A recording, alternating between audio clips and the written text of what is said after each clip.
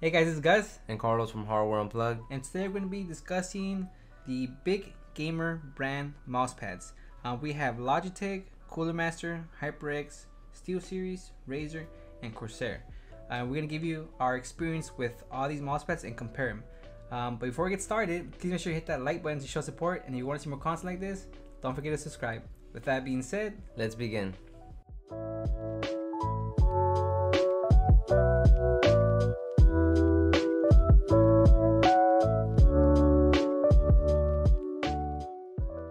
alright, so we've tried a lot of mousepads this year, and we get a lot of questions when it comes to mousepads, specifically the big gamer mousepads, like Razer and the ones we mentioned before. So we're gonna go ahead and break them down and give you guys our experience with these. So we're basically going to be telling you guys which ones we enjoyed the most, and which ones we think are, should be worth your time. Basically, depending on the price, to the actual the performance, like that you get on the pad, and which ones you think, you guys should be on the radar for. Yeah, we're gonna tell you guys the positives, the negatives, and which ones that we like out of the brands, right? Yeah. So let's go ahead and get into it. Start with the SteelSeries QCK Edge. Yeah, let's start with the QCK Edge. All right, so this one when I got it, I didn't really put too much time into it, but I remember it being slow. Yes.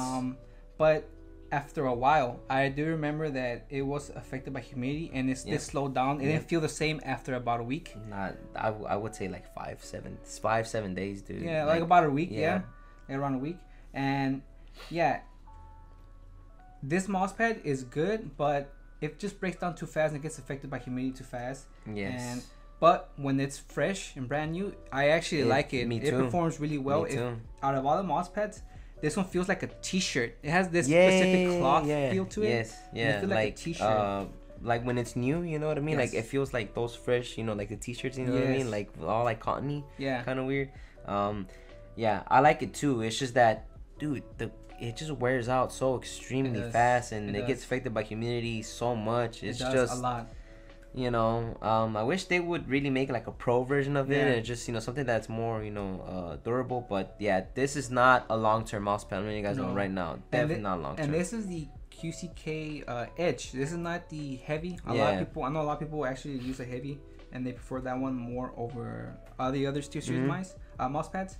But I didn't want to pick up a heavy because that mousepad is $25, and it's hardly available, and I don't think it's worth the time. Well, I don't think it's worth the price for $25. No. Specifically because they're not long-lasting mousepads. Exactly. Yeah. But that's the only reason why I get just an edge. I'd rather get an edge and see what it's like, and it's okay, but it's not great for the value.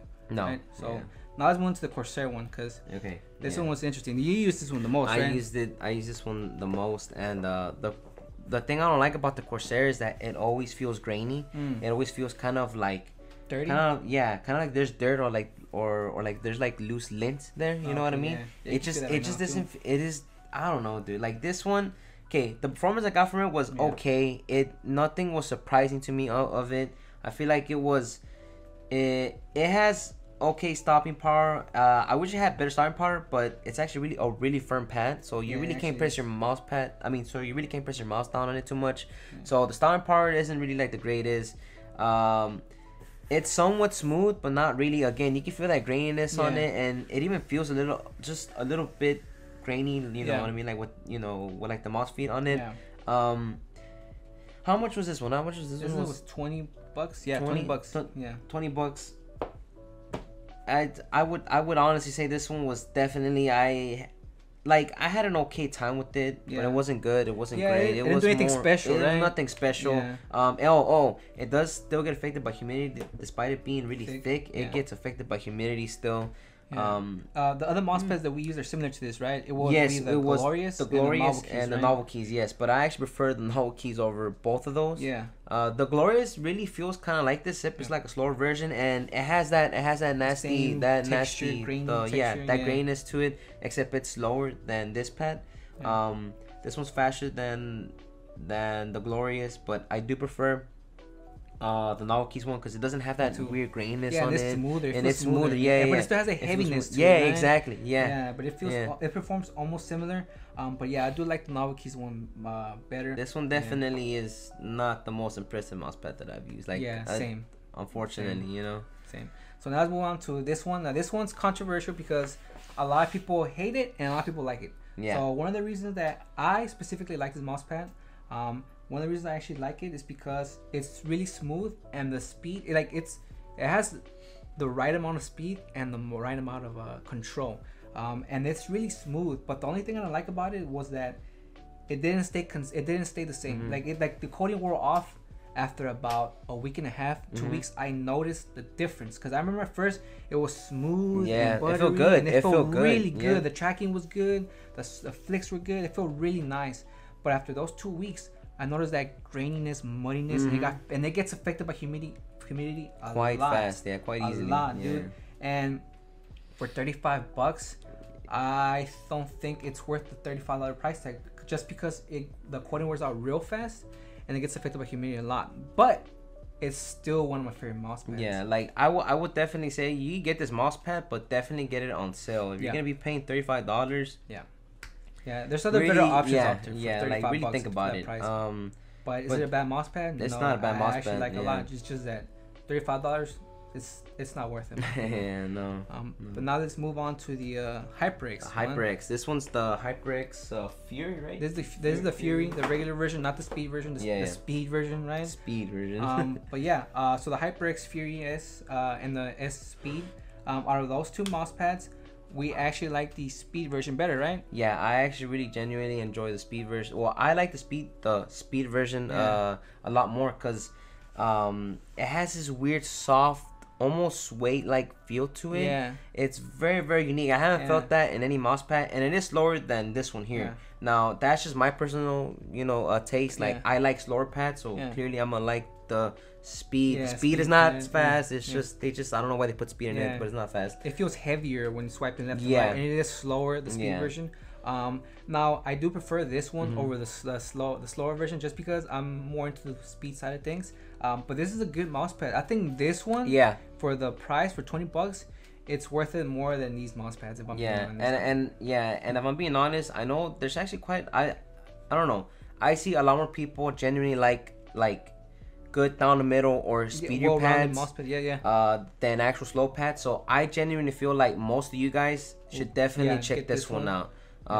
If it's a little too fast for you or you just didn't like it, then go ahead and try their speed one, but it's not really speed, it's slow. But I generally feel this one was the well balanced for most people, right? Yeah, for most people. It glides pretty. This pad's also very consistent. I really didn't see a change, like after a while. Even I used it for like a good 5 days, and dude, I played like 5 hours, 6 hours, like every day, sometimes even more. So I put in time into this pad a lot, and for the most part, it stayed pretty well. It didn't get what was that? It did get affected by humidity, but not as much as you. Yeah, definitely not as much as any of these three down below, because you were able to tell with these three, but with this one here, yes, I was able to tell, but it really didn't stop me too much for me to enjoy the pad. So and next will be the Razer. Hold on. How much is this pad again? Oh yeah, this one was $20. So $20. $20. I think you can't really beat the pad. So anyways, next to the next pad is the Razer pad. So this one right here. This one right here. Okay, $15. I really like this pad a lot. I don't know about you. Do you like it too? I like it a lot too. Dude, I like it a lot too. I remember when I got it, it was slower than I remember. And I remember, me too. I remember playing with it, and I was able to tell the difference in the X and Y. But after breaking it down and using it, I ended up liking it, despite it being more in the control side of things. I remember I'm more in the speed side of things, right, recently, but I can still go back to it and play really well with this one. For $15, I think it's a steal. Now, the only concern I do have is these edges right here. They're non-stitched edges. You do see some fraying, and you will get some fraying if you put in a lot of time. I was using it for almost a month, and then you used it for like another 2 weeks, 3 weeks. Dude, we've put a lot of time into this mouse pad. This is one of the mouse we put the most time, and it does get affected by humidity. Yes, it does. But it didn't affect my gameplay. No. If I'm being honest, like not that much. Not that much. No. But even then, I mean, so most of these pads really do get affected by humidity. Cloth, yes. But $15, dude. Dude, that's the reason why it's kind of like up here. It's $15. And the performance is awesome. I love the performance I got out of it. I love it. It's one of my favorite mouse pads. That came out this year, right? I think it came out this year. Certainly came out. This year. Well, it's one of my favorite mouse pads I've tried this year. This one, $15. You can't. I feel like people can't go wrong with it, man. It's a really good performance mouse pad. Now this pad's definitely like a slow control pad. Yes. So don't go in thinking thinking that it's gonna be a very speedy pad. No. It's a slow control pad. But I don't know, like I play really well with slow control pads. It has this muddy smoothness to it that just feels really good. I enjoy my time with it a lot. Again, I totally like agree with you. $15, I think it's a no-brainer. It's really a steal. Just an awesome pad, you know. Yeah, definitely want to try out for the price. I don't think you can go wrong with $15. Spending $15 on this mouse pad. Definitely want to try if you're into the control side of things. Yeah. Now let's go check out this one. This one right here. Now, I see people talk about it, but it doesn't get praised as much. And I feel like it should, because the performance I got out of this thing, I ended up liking it a lot. Now, this is a Cordura pad. Cordura pads, they virtually don't get affected by humidity. Dude, I didn't notice they get affected by humidity. Did you?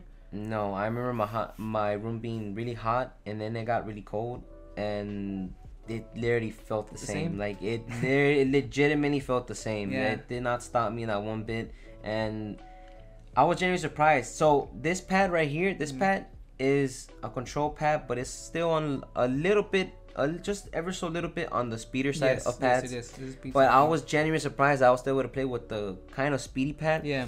Because most of these pads, or the ones that I like, are very slow pads. You know, this is definitely not me. Yeah. But when I was playing with it, I had a really great time because the going left and right is slower than going up and down. Yes. And I feel like whenever I would play games, I'm usually going either like left and right, and I hardly go up. Flicking and stuff. Yeah, and that's what kind of helped me kind of use this pad, you know, be really well. I don't know. Because it's slower on the X and Y. The X is slower and the Y is faster, and I feel like that helped. You know, when it comes to flick shots, because it wasn't as fast as you expected. It was actually a little slower because of the X and Y are different. And that's one of the things that I actually liked about the mousepad too. I bought the mousepad company mousepad prior to this one, and I came into this mousepad thinking it's gonna be like the mousepad company mousepad, but it was better. I actually like this one better than the mousepad company mousepad. This is exactly what I expected out of the mousepad company mousepad. Actually, kind of the mousepad company mousepad, it was not what I expected. It wasn't the faster side of things. But I don't know. It just almost no control. Very light. It was very light. Very too. Loose and light. It's kind of crazy. So when I tried this one, I was like, holy crap! For $20 compared to 35, this one's the better one. And this one, people don't talk much about this one. I feel like this one's really good. And this one is short, right? This one's short. It's short. It's shorter than most of these mousepads that we have here. Like literally. Did the size bother you much? I did run out of space one time. That was just one time. But no, it actually didn't bother me like as much as you would think. But if that's any of your concern, right? But if you are concerned of whether or not it being a little bit small for you, they do have, you know, an extended version of it. Version, you know, obviously it's gonna cost a little bit more than this one. But either or, dude, like I still really think this pad here, this one here, I never thought I would like it as much as I do. Dude. It's a Cordura pad. So one, it's a Cordura pad, meaning that it really doesn't get affected by humidity. Almost basically none. Two, this pad here is more likely gonna last you a lot longer than any of these other pads here. Okay, because the fabric in here is really durable. Like when like texture wise, it almost kind of feels like have you seen, you know, like those cloth like the cloth briefcases? You know what I mean? You know, the ones for you to like travel with. I'm sorry, like, you know, like a travel a travel briefcase. Yes. Okay, that's literally how like how like the pad feels like. You know what I mean? But it's durable. It's very durable. It is somewhat spill resistant. Some of the water does seep in, but for the most part, you know, it literally, you know what I mean? For the most part, for the most part, it does kind of run through. I was actually quite surprised that it does dry up quite fast. You know what I mean? Yeah. So like, you know, so once you like get a towel or something and you take most of the water out, it does dry up pretty fast. I actually tested that like a few days ago without even like wanting to. Shoot. Yeah. And I was like, oh man, let me get some towels and whatnot, and you know, I dried it off, and well, you know, I damped it down a little bit, and it dried within, not even kidding you, within like 10 minutes, 15 minutes. It was already pretty good. That's pretty good. So I was like, okay, yeah. Again, this one, I just don't see a lot of people talking about this pad. Yeah. This one right here, definitely for sure has to be one of my favorite pads that I've tried this year. Now, out of those pads, let's go ahead and show them which ones do we actually like and like the most. So are these mouse pads the ones we like the most?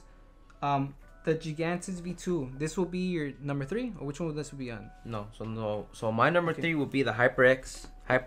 Yeah. The speed / the regular one. You know, again, I feel like most people would really like this one over their speed one. But I like them both. I think they're fantastic pads. Really, this one here is really down, like I'm in the middle. Great control, great stopping power. You guys should really look into the HyperX pads. I really think you guys should really look into them if you guys want a cloth pad. For $20, right? For $20, I think it's pretty solid.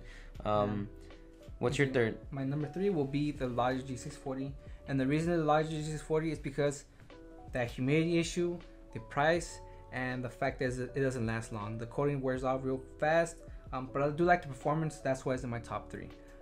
But now, second, and there's literally I bet we literally have all the number 2 and 1 at the same. Number 2, I'm gonna go ahead and say number 2, Razer, right? Razer, 100%. Yeah, the Razer one. And it's crazy. Some of these mouse pads are more expensive than this $15 one. Yeah. So the fact that we're letting you guys know this $15 mouse pad is basically better than the other ones. Better than this $35 one, better than this $20 one. Yep. Come on, guys, we're literally not lying. Yeah. Then again, it's all personal preference. Personal preference, and that's, you know, it goes with our play style, you know. Yeah. $15, dude, you can't beat it, dude. Yeah. And then the top one. Dude. I'm sorry, dude. Like. Yep.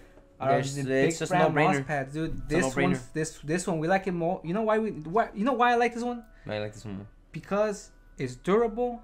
It's $20, and the performance I got out of it is actually really damn good. I got some crazy performance out of it too. I think I got a 16 kills with this mouse pad on Apex Legends. I think you did actually. Yeah, I think I was watching. I have it like on Twitter. I think. Yeah. I haven't like posted it. Yeah. This right here, this mouse pad, for how much? For $20? $20, dude. Super durable, super consistent. Yep. By the way, man, this for sure. Cooler Master, you guys did a hell of a job making this mouse pad. Definitely my favorite Cordura pad. Yeah. Like 100% my favorite Cordura pad. I only wish, and this goes for every other mouse pad, even, you know, Logitech, even that one. Yeah. Start saying out some different colors, different flavors. You guys don't have to necessarily make a new mouse pad. Just make different colors. You know what I mean? People are starting to get into this a lot more. They're starting to. I mean, even mice right now have different colors. You know, you buy grips for the mice. You know, that kind of match. You know, like your setup and whatnot. Yeah. So yeah, that's my only really complaint is that it is a bland looking mouse pad with a purple logo here, you know. Like, get that out of there, you know what I mean? But other than that, solid pad, solid for the price, really long lasting, I can tell you that right now. Super consistent. I have no complaint. Okay, the only complaint I have, what? Oh, it's a size. It's a size. And even then, personally, I had zero issues. Zero issues with it. So out of all the big brand mouse pads, Cooler Master takes the cake. Yep. So that's pretty much it. This is Gus and Carlos from Hardware Unplugged, and we'll catch you on the next one. Peace.